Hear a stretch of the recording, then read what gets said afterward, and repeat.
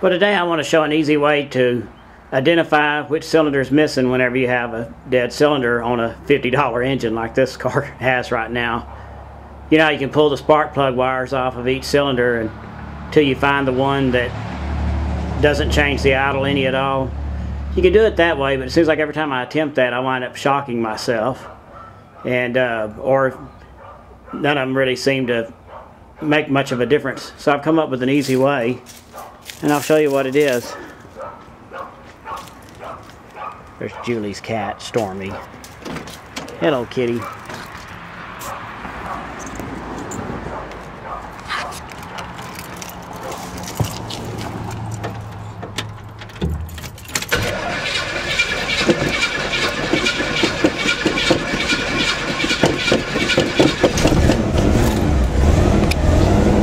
Took it a while to start up because it does have a dead miss. Also, I've had it sitting for several days. I start the car up,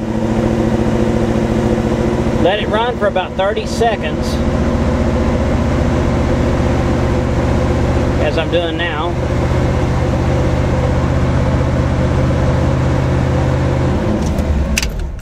Turn the car off.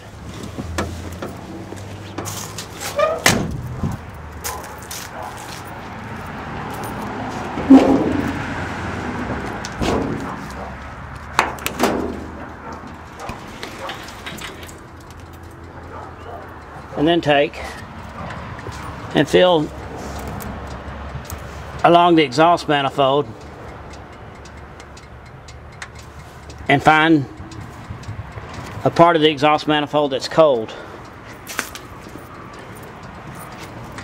So far they seem to be warm everywhere, except this one feels cold.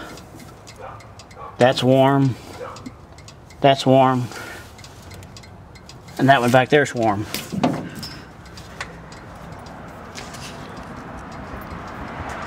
So I believe it's going to be that number 2 spark plug will be the one that's not firing. If it's not firing, it will not warm up like the other ones are.